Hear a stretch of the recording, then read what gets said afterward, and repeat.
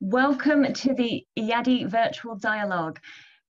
Today's topic is Towards a Wellbeing Economics, How and Why We Need to Do Economics Differently, with Professor Nicky Pouw and Dr. Hannington Odame as a discussant.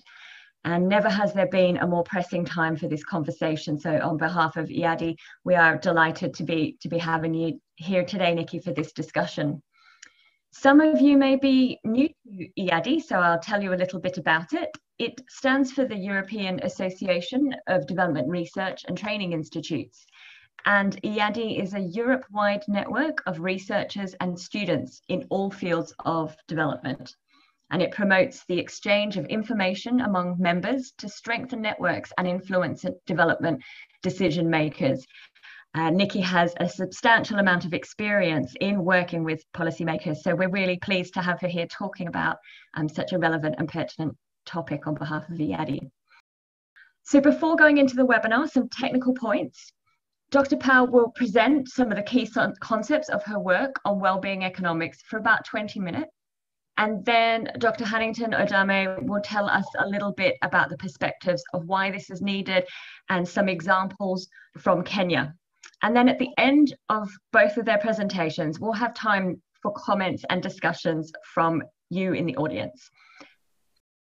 So on to our speakers. We have Nicky Pouw, Associate Professor in Economics of Wellbeing at the Amsterdam Institute for Social Science Research.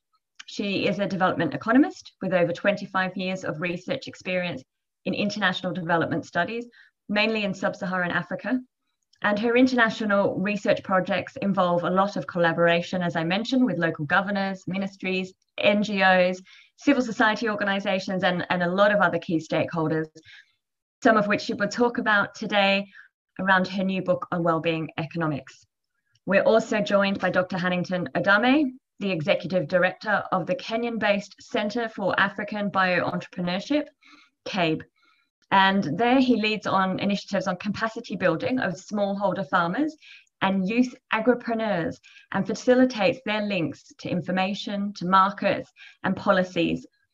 He's the regional coordinator of agricultural policy research in Africa and will be bringing lots of those perspectives on what wellbeing economics means in that context.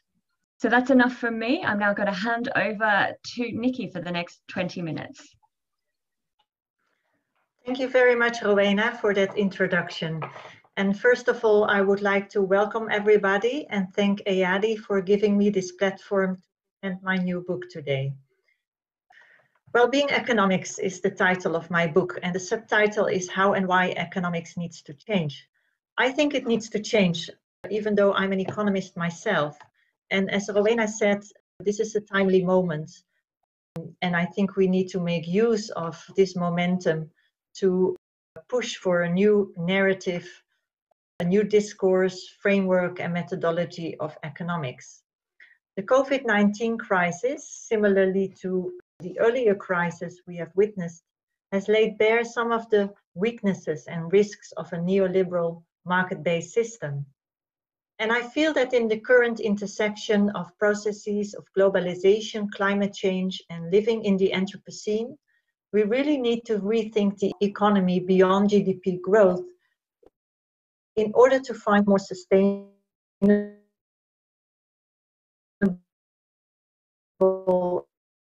and inclusive pathways at levels. At the level of discourse, I think we need a narrative about what the economy is all about and how we would like it to function. Related to that, we also need a new analytical framework, which allows us to take a more comprehensive perspective to what the economy is all about. And of course, related to that, we also need to revisit economic methodology, methods and indicators that are used for measuring key indicators in the economy and for evaluating how the economy is performing. There are, of course, a lot of proposals out there, and they have inspired me in this book, and I built further upon them. There is the planetary boundaries proposal by Johan Rockström and his colleagues. There is the donut economy proposal that is very popular by Kate Raworth, who builds further on the planetary boundary ideas, but also adds to that a social floor. There are debates around degrowth, and the idea of reducing our consumption and production levels in order to transform into a more sustainable economic model. And there is solidarity economy already since the late 1990s, the idea that the economy should pursue multiple value creation. I think these proposals are all very valuable, and I build upon them. They introduce new concepts, new theoretical elements, and also methodological innovations. But my question is, to what extent do they provide a robust framework? And robustness to economists is very important and needed to convince them to adopt a new narrative and framework. Robustness refers to the ability of an economic model to remain valid under different assumptions, parameters, and conditions. And economists do not like to give that up. In my book, I propose an alternative framework, and I go back to some of the basic concepts that we use in economics. So I also redefine what the economy is all about. I built on the work of Tony Lawson, for example, and Karl Polanyi to redefine the economy as an instituted process of resource allocation from and to economic agents and nature. I specifically bring in this addition, from and to economic agents and nature, because in the traditional definition of the economy is presented as this neutral system of resource allocation, where power differences and our interrelations with nature are not defined. Furthermore, I put well-being and not productivity or economic growth at the center of our economic concerns. In my view, economic agents are people that strive for the optimization of well-being instead of the maximization of individual welfare alone. In that sense, I consider economic agency maybe as purposeful, but sometimes we also have to recognize people only have bad options. So rationality in that sense is not a very helpful concept, I believe. I go back to the basic principles of economics, and I define 5 axiomatic principles that help me to design this alternative framework.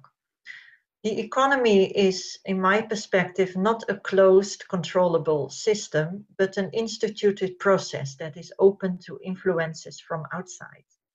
It is an open system.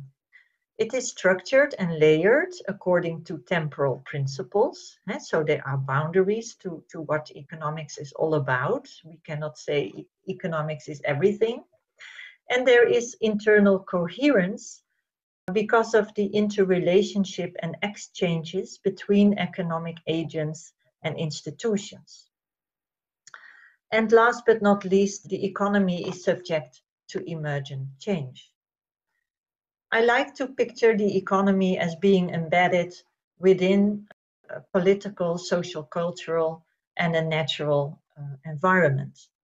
And this idea of the embedded economy has guided me to design an alternative framework, where well-being is put at the center.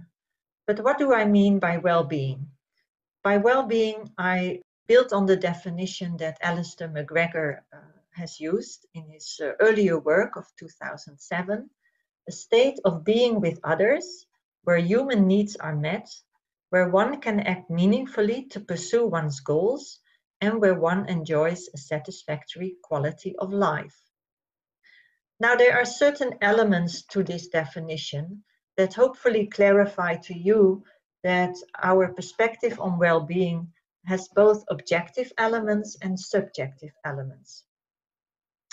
Also, it's not only about living well as an individual, well-being is also about living well together and together with nature. For analytical purposes, McGregor and I've had the pleasure to work with him over a couple of years.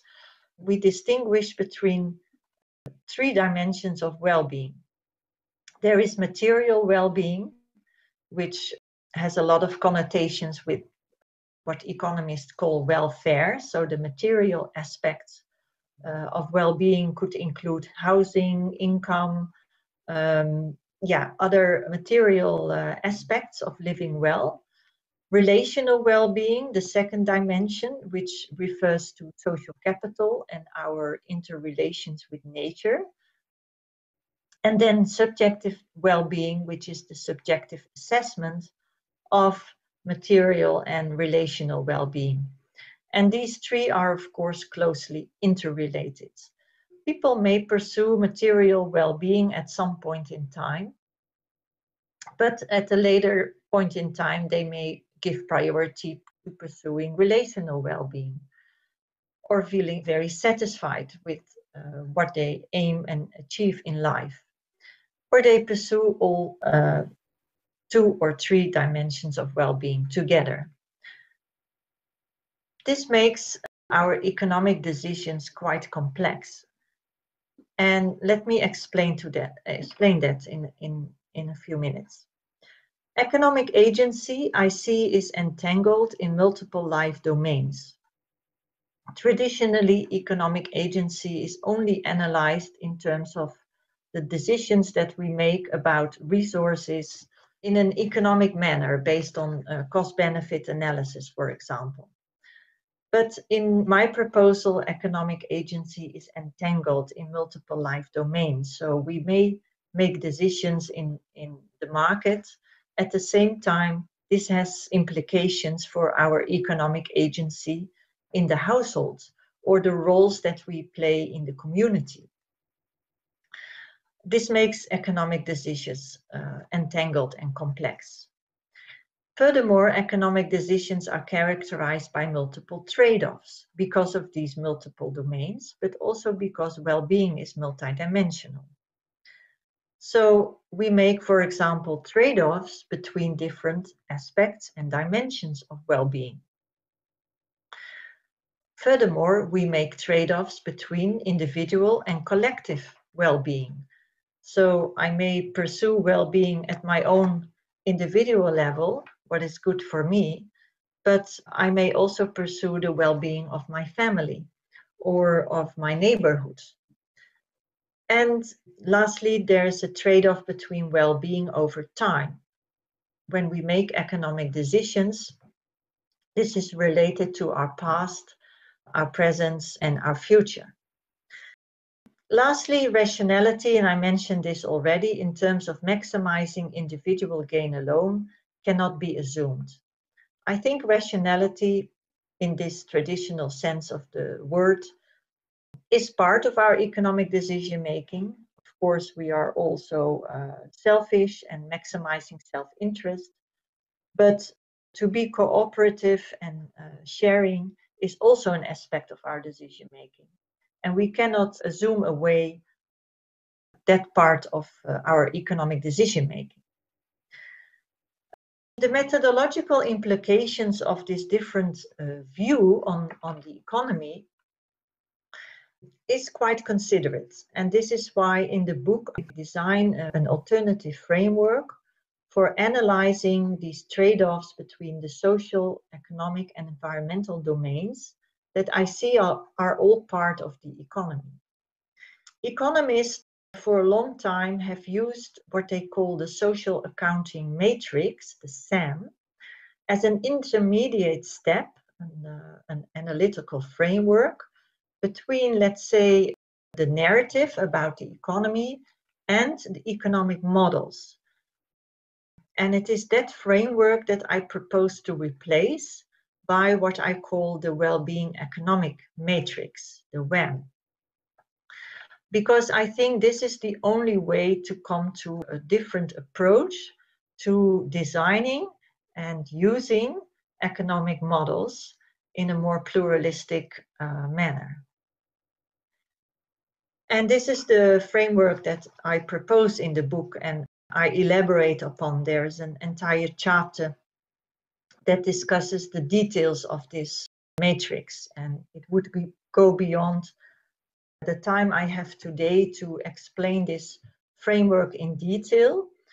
But basically what it does, it lists in columns and rows all economic agents in an economy, like it does in a social accounting matrix. But in a social accounting matrix, there is only households, firms, government, and the rest of the world being listed, whereas I distinguish individuals from households. I add social groups and communities, and I also include our exchanges with nature into the framework. And by doing so, we can analyze the exchange of resources between those different agents and those different domains in the economy. And this is important to make this visual and bring it to the surface from the start, before we even start to think about how to design a model that captures the origins of economic growth or development, for example. On the diagonal of the scheme, we see the allocation that takes place between the different economic agents. And altogether, what is exchanged and generated in the economy aggregates into collective well-being. The idea of the matrix is that the matrix is multidimensional itself, and it can also be applied at different levels of aggregation in the economy. That is what I want to say about it now. If you want to learn more about it, I would advise you to read chapter 5 in the book. So there are certain differences between this matrix and the social accounting matrix, and I've mentioned them in terms of the other economic agents that are included and nature, but also the notion that well-being doesn't aggregate in the same way as economic growth would do or economic productivity, because we cannot sum up well-being because it's a multidimensional concept. So that is why in the scheme I use the mathematical sign of an intersection, which is this little bow, to make it clear that we cannot simply add up. The diagonal in the WAM is always filled to analyze access and allocation differences within categories a priori, so between households or between firms or between natural domains, and not to leave this as an afterthought.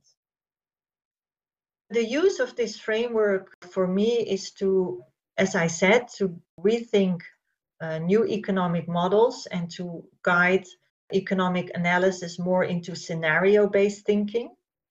Furthermore, I like to see it being used to strive for integrated reporting by establishing connections with national accounting systems and policy instruments. I think otherwise the new narrative or the new indicators that I propose will not be put to use in practice.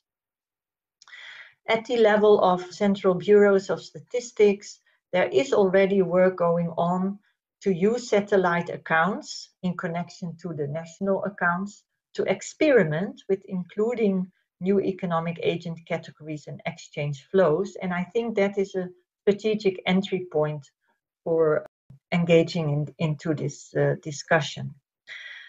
And of course, the framework is a stepping stone to identifying and designing new economic indicators and economic performance measures that can ideally be used across policy domains that often operate in silos.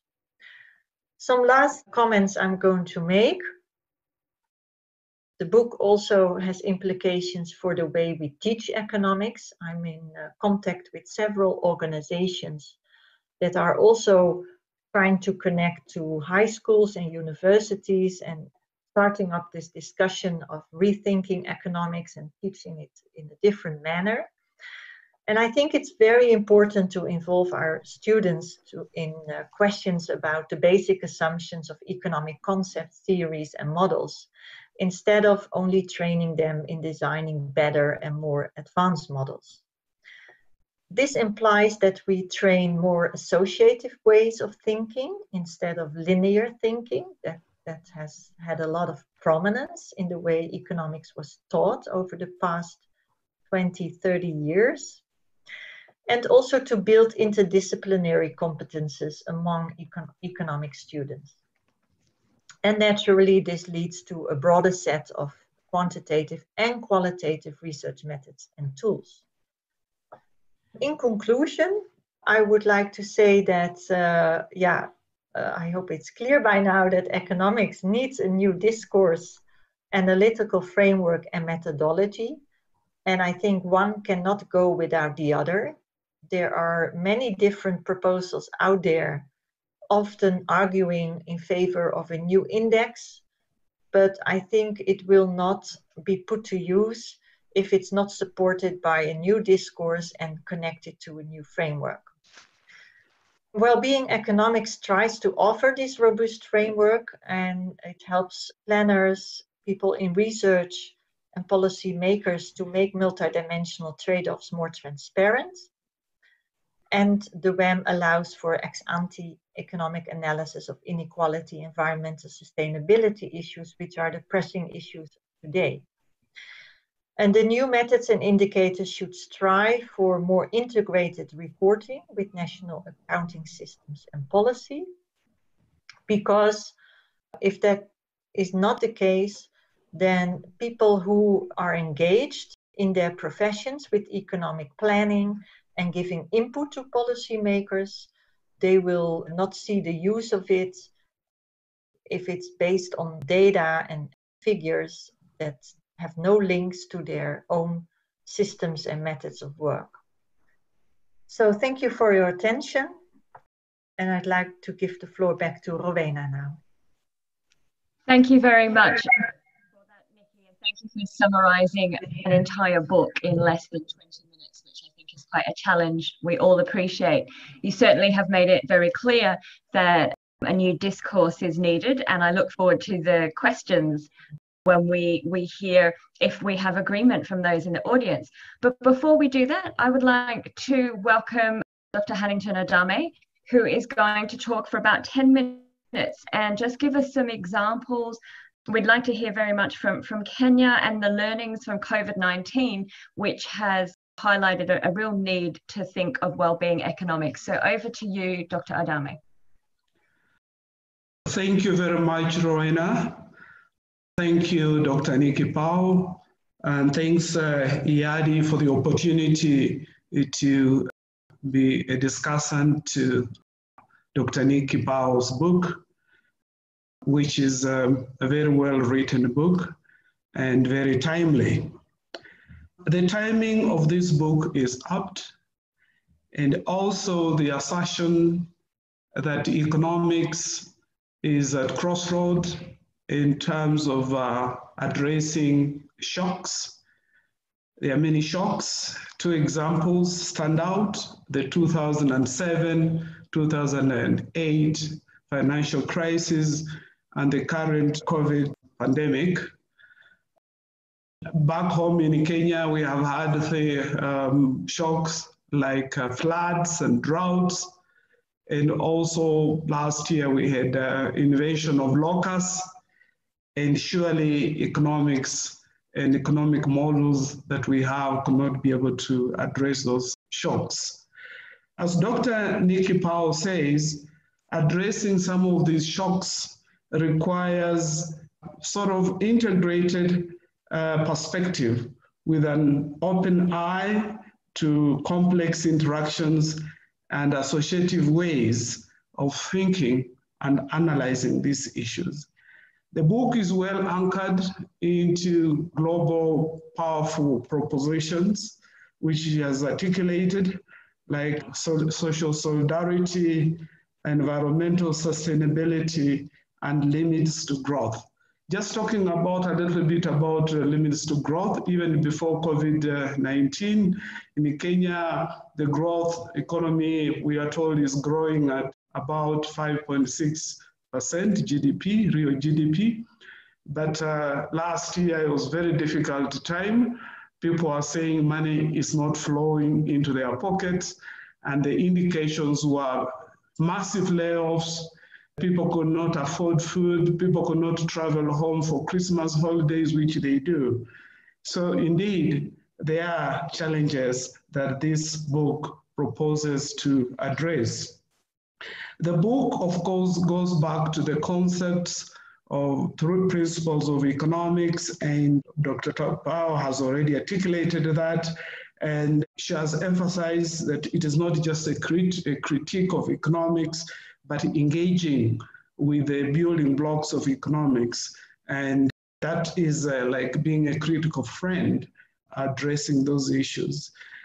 The book also emphasizes on robustness of the well-being economic model, and does not shy away to include a more nuanced approach to this model. What economists we call the model is noisy. She's not afraid to engage and nuance that noisiness in the model by addressing the complex issues.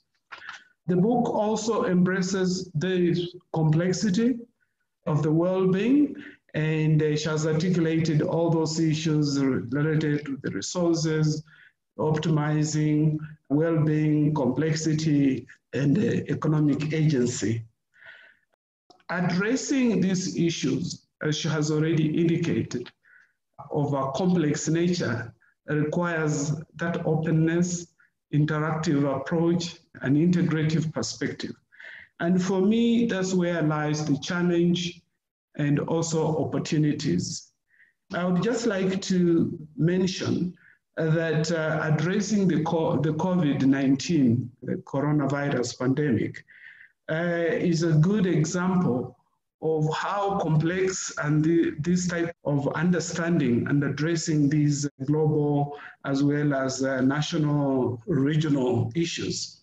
In the short months since coronavirus came in March, we have learned a lot about health than we have learned about health in the last 50 years. And we shall continue learning, because learning is an important thing. And we learn from our mistakes, but also mistakes of others.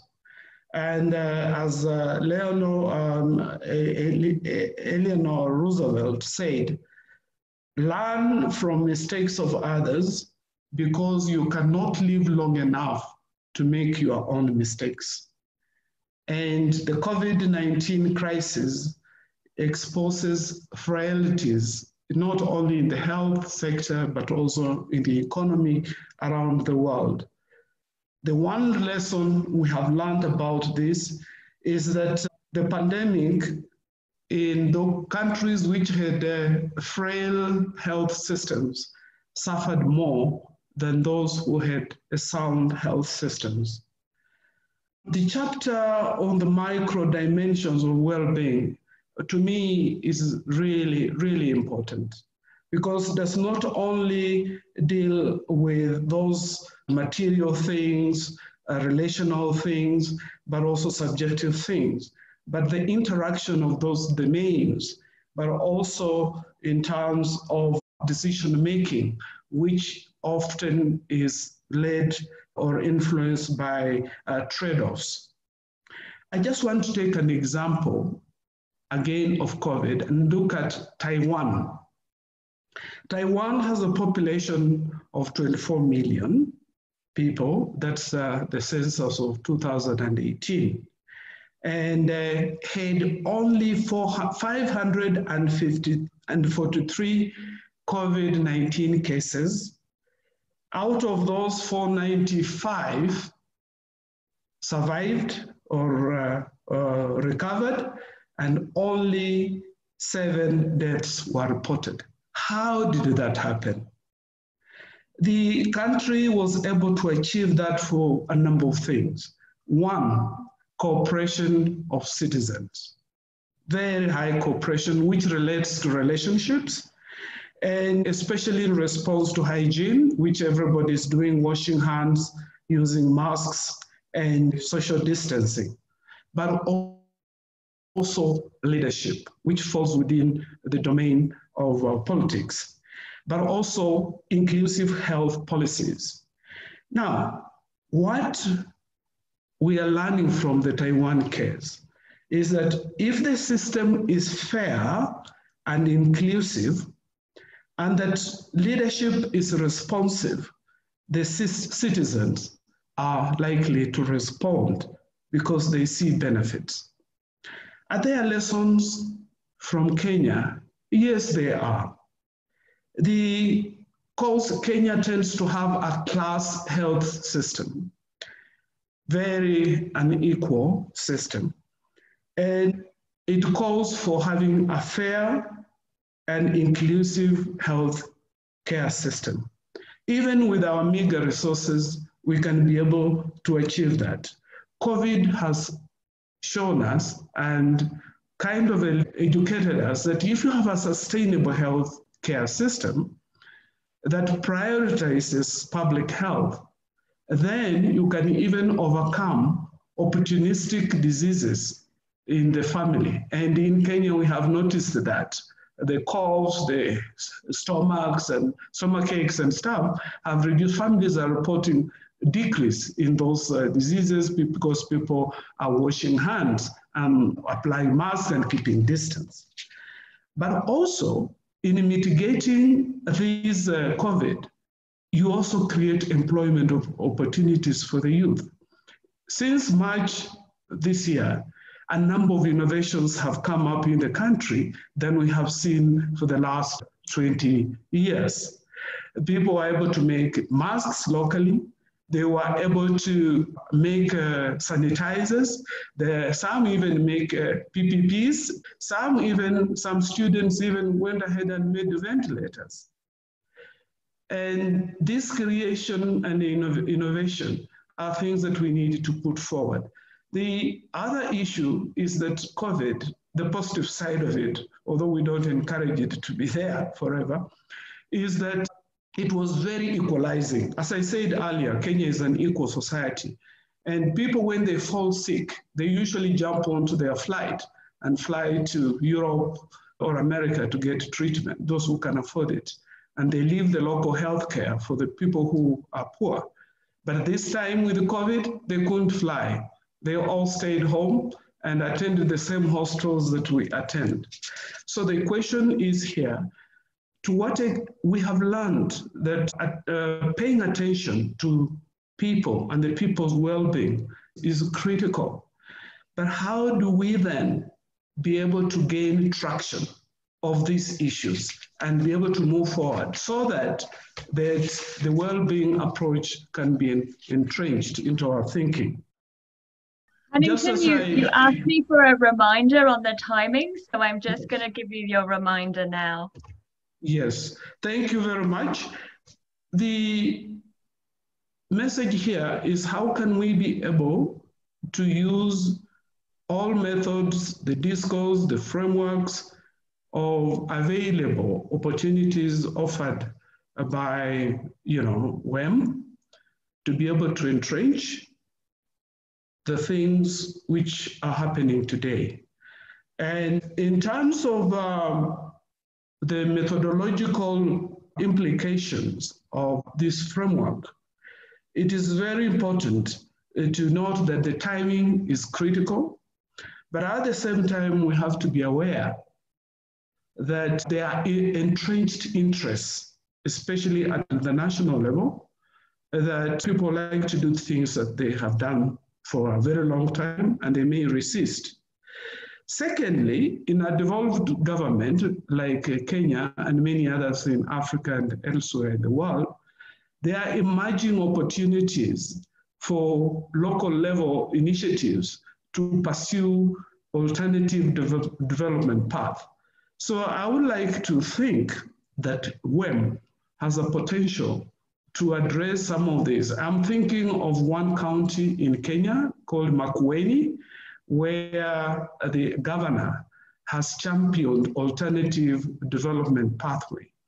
And this would be very useful. But there are challenges in terms of capacity in data collection, capacity in planning, capacity in turning results into action, and also linking upwards. So this would be a useful opportunity for us to think about. I would like to thank Rowena for this opportunity and as we move forward. Thank you very much. Thank you very much, and sorry to have to give you your warning there, but I can see lots of questions coming up, and what we're going to do is try and get through as many as we can. But Nicky has kindly offered we will look at what we haven't answered, and we did this for her earlier webinar, and she was very kind as to answer or to provide links for further information. So Nicky, while I'm grouping these together, I'm going to start with hopefully a broad comment for you. Hannington also touched on this. We talked about growth. So I'd like to hear your views. Is economic growth really necessary to keep the economy moving forward? Should we be looking at degrowth? Or do we need to simply move beyond measuring growth altogether? If you would like to comment on that to start with, Nicky.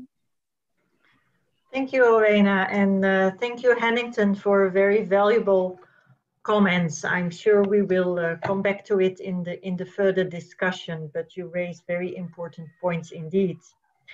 The question on whether growth is necessary or not, or should we pursue degrowth, is a very big question. I like to see it this way.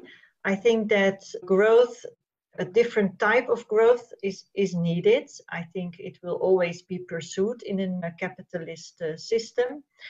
But at the same time, we should also explore degrowth routes. And let me explain why. One, I think that and Hannington also alluded to that in his comments, I think by rethinking the economy, we should pay much more attention to the conditions under which growth is generated. So the quality of growth, the social conditions and the environmental conditions. And then whether the economy then grows 1% or 10%, I don't think the discussion should be very much about that, but much more about the conditions under which growth is being generated. Second, I also see it as very fruitful to pursue pathways of degrowth, meaning that consumption and production quantities are being reduced. But also there, I think it's very much about production and consumption quality. Under which conditions is this taking place? I think that is even more important than pursuing degrowth per se. And also, I think it is very difficult in a capitalist economy to go without growth. Growth also generates resources that can be used to invest anew in the economy and in transforming the economy and to provide for public goods and services. So I hope that answers the question. Great, thank you. Okay, we have a couple of questions sent in together. You can either separate them or answer them together. So we'd like to hear a bit more from you about how you address the traditional disconnection between macroeconomic implications and microeconomic implications, mostly when it comes to well-being. And following up from that, could you touch on the role of institutions, formal and informal, in understanding economic performance? Yes, thank you. That's again a very big question, and I also would like to invite others to share their views on this. It is true that economics is known to have troublesome relationship with the connection between macro and micro. And traditionally, this is solved by what is called methodological individualism, meaning that welfare that is generated at the micro level is simply added up, leading to social or national welfare in a very summative way. And this is only possible because the units that count into this methodology are all quantitative, and then traditionally what get measured is consumption levels, for example. Well-being makes that much more complex, because well-being cannot be summated in the same way because it is multidimensional. But I do think that there can be connections between micro and macro, but there will also be differences, and I think we should allow for those differences. I think it is possible, and we are at the moment discussing this very point with the municipality of Amsterdam, who want us to design a well-being index for the city of Amsterdam, but are also talking about different levels, not so much national and urban, but within urban, at the metropolitan region, the municipality region, and neighborhood level. So there again, we are talking about this multi-level problem. And I think what we are finding so far is that it is very well possible to identify certain aspects of well-being that are both relevant at the metropolitan region level and at neighborhood level. And I can imagine the same is true at national and micro level. And those data and indicators are already there, for example, in terms of stability of income, or some inequality measures, or some sustainability measures in terms of CO2 emission.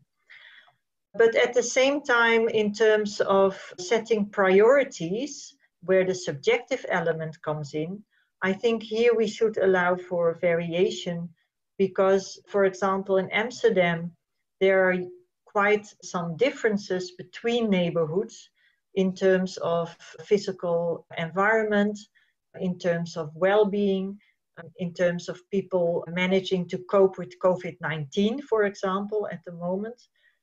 And this leads to different priority settings. And I think if we use a dashboard of well-being indicators instead of one composite index that hides those differences, I would find that more useful to look at well-being at multiple levels of analysis. So with Amsterdam, we have agreed to go for the design of a dashboard of well-being indicators, which has connections between macro and micro, but also some differences.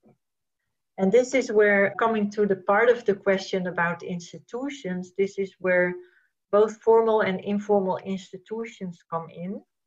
The formal institutions are very important for data generation and data use. And even between formal institutions at multiple levels of governance, there is difference in the kind of data that they collect and that they have access to even.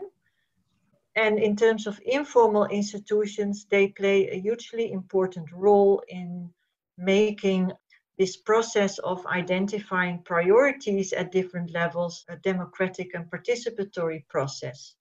So in Amsterdam, we work with neighborhood committees where we are going to discuss with citizens what they deem important to improve in their neighborhood in the coming year as a form of participatory priority setting in terms of well-being.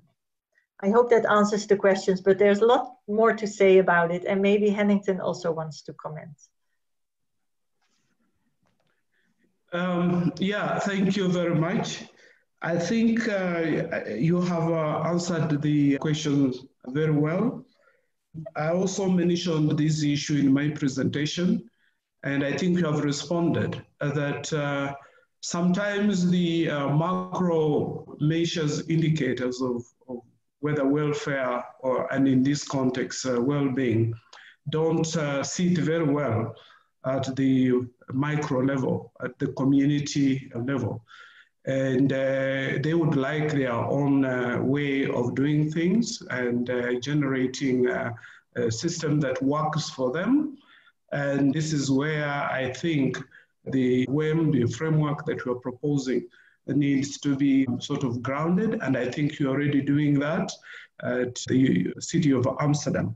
I think this is really crucial. In our own work, we have realized that there are three particular elements that are critical, that communities can be able to generate information, and particularly using indigenous knowledge and kind of blending it with planning or modern knowledge for their benefit. We're also in circular and solidarity economy, where people focus on local resources, local production systems and benefits. This becomes really, really critical. And organizing themselves in a form that can benefit from these processes is very useful. Thank you.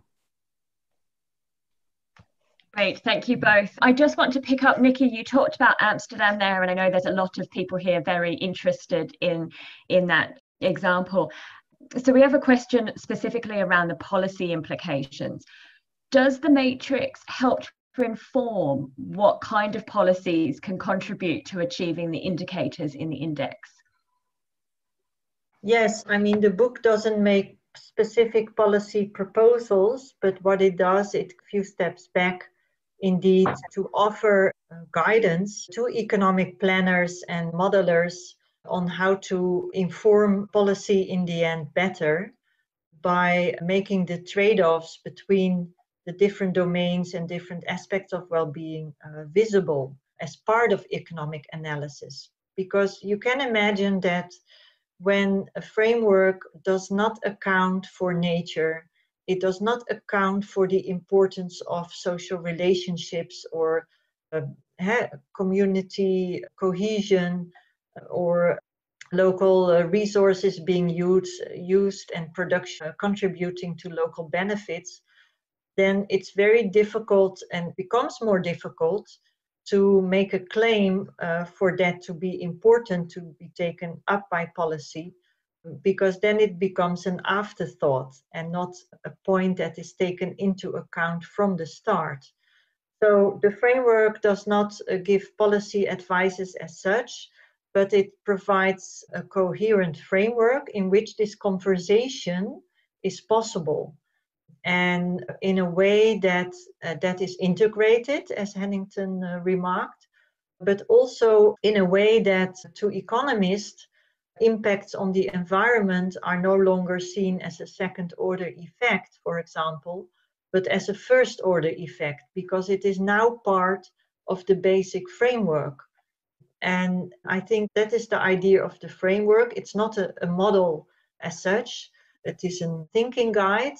And on the basis of that, I would propose further operationalization in terms of new models, in terms of pluralistic use of models, and in terms of a more modest use of models, and move more towards scenario-based thinking that compares and contrasts different pathways and taking into account the occurrence of different risks and events that can happen and offset the stability of a system.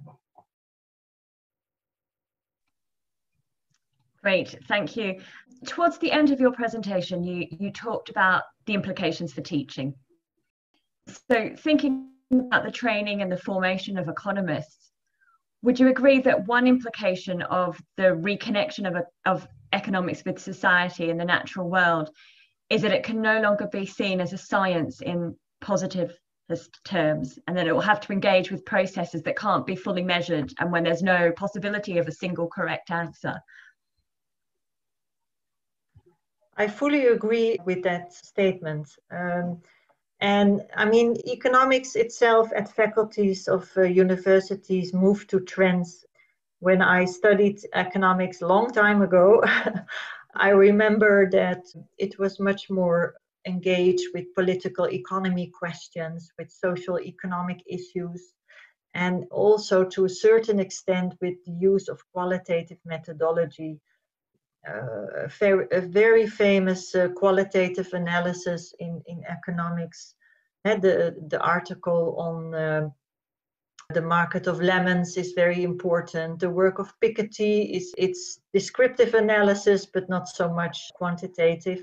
So it shows the importance of doing qualitative analysis and also building further on the work of anthropologists and other social scientists to reach to better concepts, to asking more critical questions, and to, as I said, a more modest use of quantitative analysis, and not always aim for predicting 1-point estimates of growth in the next year, but to much more talk about and think about the process in itself. Where do we want to go and why do we want to go there, and who is benefiting from that and who is not, and under which conditions to follow that pathway. I think that's much more important. So I fully agree with that statement. I don't know who made it, but yes. I've got a couple more questions I'll try and get through to you before I ask you both for closing remarks.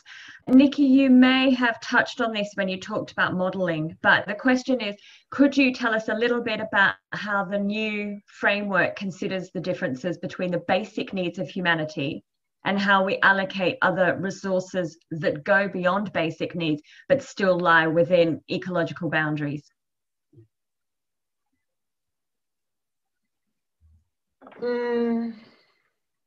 That's a very important question, and it reminds me of the work of Kate Raworth, who indeed talks about this social floor as a minimum of basic needs that an economy should provide for everyone, and making the economy more inclusive.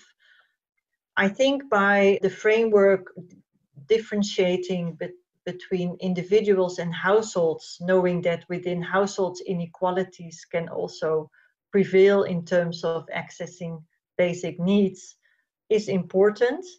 And also the framework also looks at, for example, community rules and customs and beliefs that also have something to say about how resources are allocated. And so indirectly it does, but it doesn't take a political position on that. But the framework does allow to look at these kind of intra-community and intra-group or intra-household inequalities. And I think the step towards making a plea providing for basic needs for all is then much easier to make. Thank you. And now a question that you both might want to answer, and I think it's our final question for today. I think that you have convinced the people here today of the need to rethink economics, but of course it's not just up to us. There are many other actors that influence economics. For example, the private sector. So if you have any suggestions, what could be done to convince the private sector and other agents like that to adjust, operate to fit a well-being economics model?